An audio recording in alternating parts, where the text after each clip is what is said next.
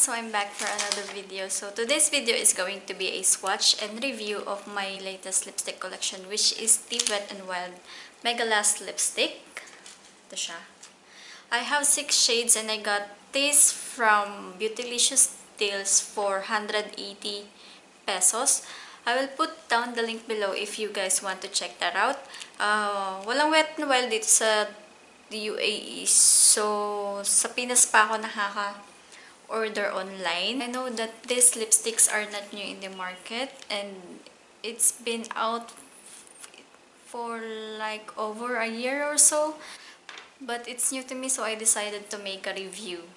I started using this now for a couple of weeks since I got the first 3 shades. So impressed sa pigmentation and color payoff talaga.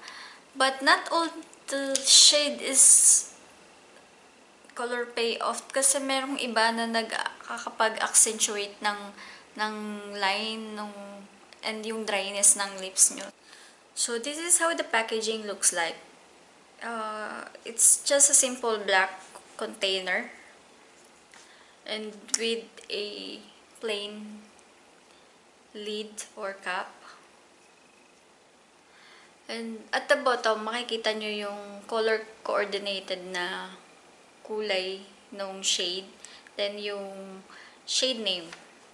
One thing I hate about this lipstick is lagi siyang sumasayad sa lid. So, laging nagiging messy. Kahit paulit-ulit nyong linisin, ganun pa rin. So, yeah. Sa akin, hinahayaan ko na lang na sumayad siya ng sumayad. Siguro kung magiging maingat kayo sa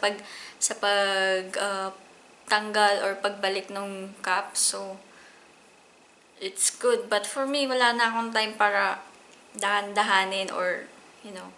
So, okay, let's move on to the swatches. So, now I'm going to show you the swatches. Let's start off from the lightest shade and we'll work to the darkest shade. Tanggalin ko muna yung lipstick ko. By the way, this one I'm using now is Rimmel by Kate in a shade of 106. So, yeah. Let me just remove my lipstick.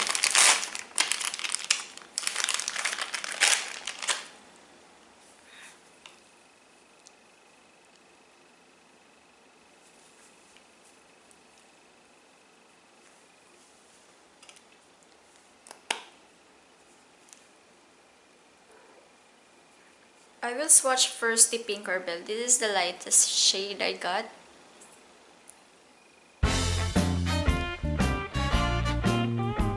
Ito yung itsura ng Pinkerbell for me sa lips ko. It's like a light pink,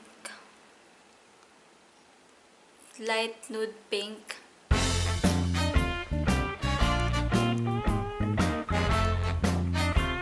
So let's move on to the second shade. Second shade is 905D Smokin Hotpink.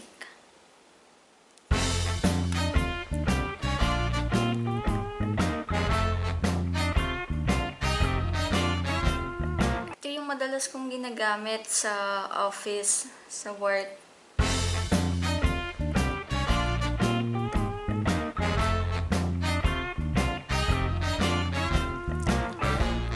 This is how it looks like sa lips. Okay, the third shade is the Red Velvet 910D.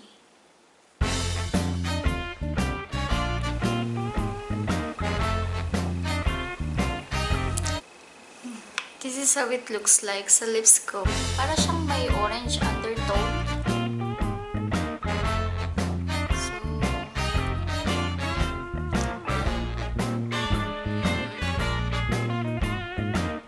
Fourth product is the Spike with Rum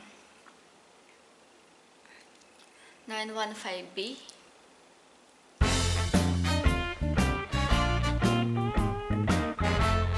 This one is so moisture, parang so creamy.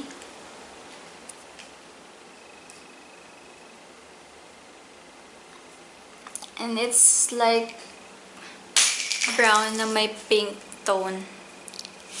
And this is how it looks like. Okay, second to the last is T965 Cherry Picking.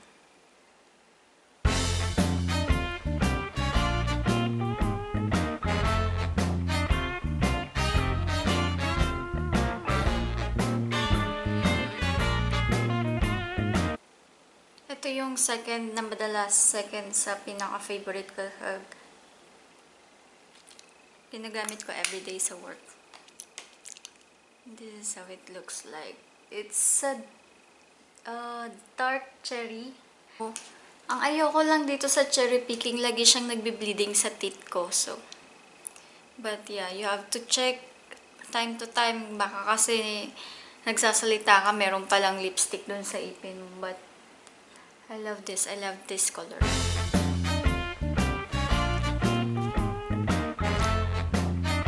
Okay, yung last is T918D Cherry Bomb.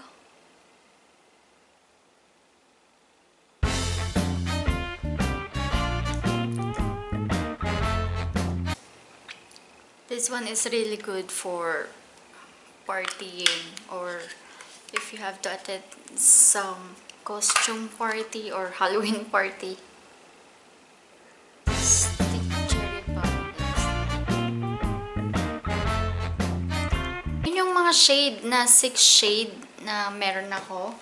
It claims to be 4-hour long wearing and yung finish niya is semi-matte finish. So, yung kiniklaim nilang 4-hour long wearing is yes, for me. I agree. Sa office, once lang akong nagre-retouch after ng lunch time, after kong mag-toothbrush. Hindi mo kailangan talagang mag-reapply from time to time kasi long wearing siya. So, yun nga lang, yung downside is kailangan check yung teeth mo, baka nagbi-bleeding na yung lipstick sa sobrang creamy niya. For me, okay na okay siya. I will definitely repurchase this lipstick if ever maubos man. So, yeah, it's worth the try. Lagay ko yung link sa baba kung gusto nyong i-check out yung Beautylicious deal kung gusto nyong i-try tong lipstick na to. So, that's all for this video. If you have any comments or suggestions, mag-comment lang kayo sa baba. If you want me to do more product review, just let me know, guys. So, that's all for now. Thank you so much for watching. I hope to see you in my next one. Bye-bye!